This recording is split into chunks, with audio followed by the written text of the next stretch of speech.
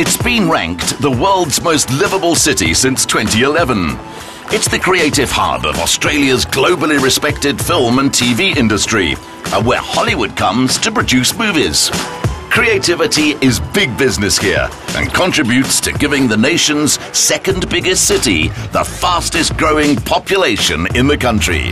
They say if Sydney is the movie, then Melbourne is the book.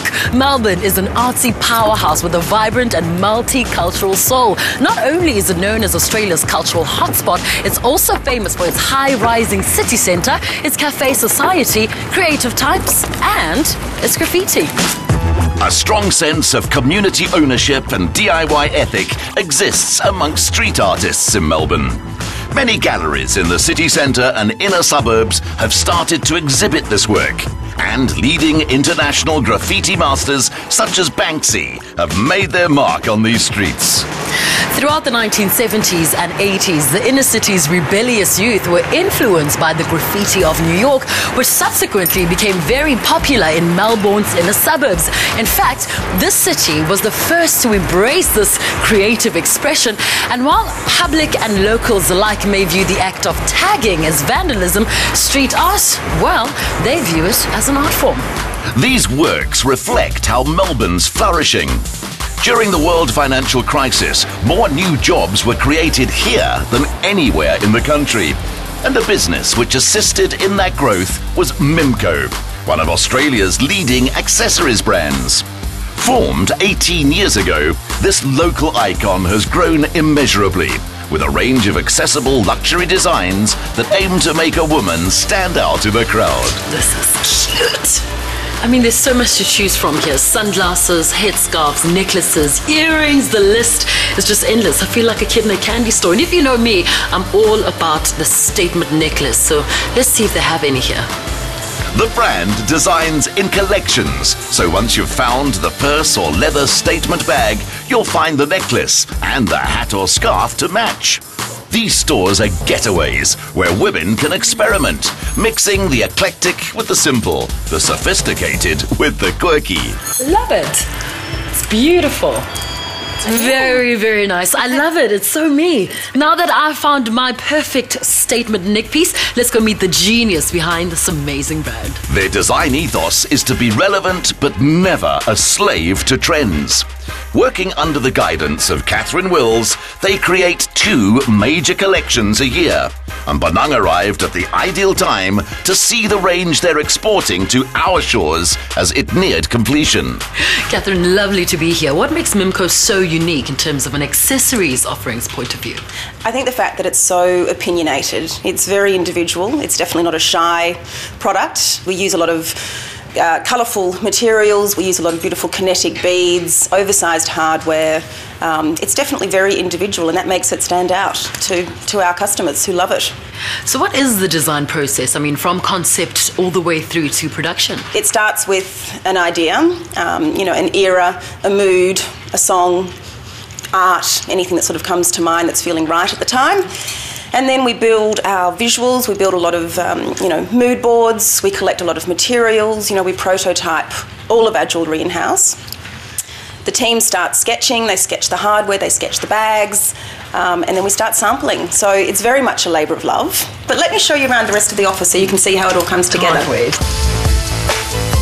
Once they have their mood, they work on the raw materials together.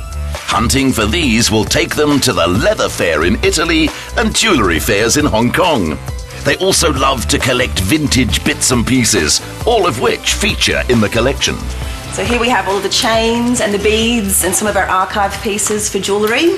And then we have a lot of our bead selection that we've got for our April-May 2014 collection. Fantastic. Collected. But looking at all of this, it means all your jewellery is then handmade.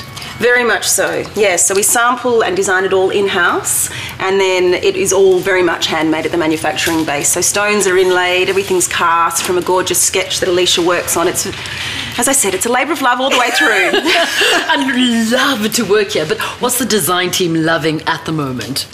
You're very much going to see an old Hollywood meets 1970s vibe. So our season is called Memoirs of a Fictionatrix, which will be what we launch with in South Africa. So we're very excited about it. So let me show you the mock shop so you can see a little bit of the product that we've got coming through for launch. Can't wait. Okay. Catherine's inspiration can be seen in the unique designs that draw on her love of Hollywood icons, nature, and a childhood spent dressing up with her two older sisters, who inspired her with their style and hairdos. This is like heaven for me. But what would you say are the key pieces to have this season? Well, we have lots. I love all of them. So we have our Victorian hobo. So this, believe it or not, is probably erring on the more classic side of our collection. From a signature point of view, we're very much known for black with rose gold hardware. Our customer loves it. So you've got the croco emboss, but then you've got the quirky factor with the chain closure. Really fits a lot in, beautiful slouchy bag.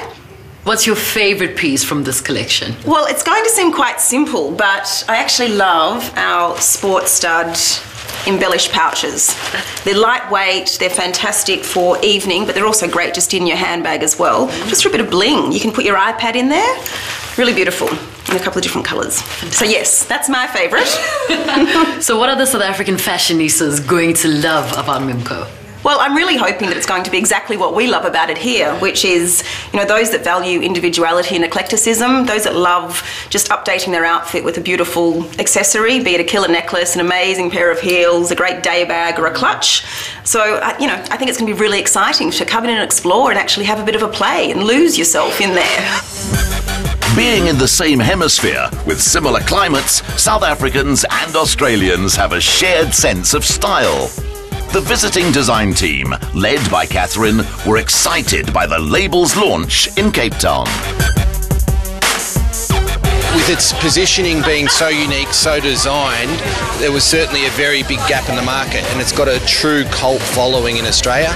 We see that exact opportunity here in South Africa. It's an out there brand, it's a fun brand, it's a sexy brand, and I think it'll translate very well in this market. Titi, you are one of the most celebrated fashion bloggers, a stylist, a fashion commentator. So what do we think of Mimco? Will you be sourcing stuff from them? I won't be sourcing stuff from them. I'll be wearing stuff from Mimco. There's like necklaces there that you can wear more than one way. Like, you know how I am. Like, I love anything that you can repurpose and wear more than one way. The designer's confidence in their collection is well placed. Editor Danielle Weekly left them in no doubt about that. I don't think there's much of an affordable accessories option in South Africa. I love the bags, I love the shoes, and the costume jewelry for me was really a key piece. It's a huge trend for winter. The statement necklaces and all those beautiful jewel colors, and I'm a sucker for enamel jewelry, so a hit for me. Expanding style through the Southern Hemisphere, Australian brand Mimco is now available here in South Africa, exclusive to Woolworths.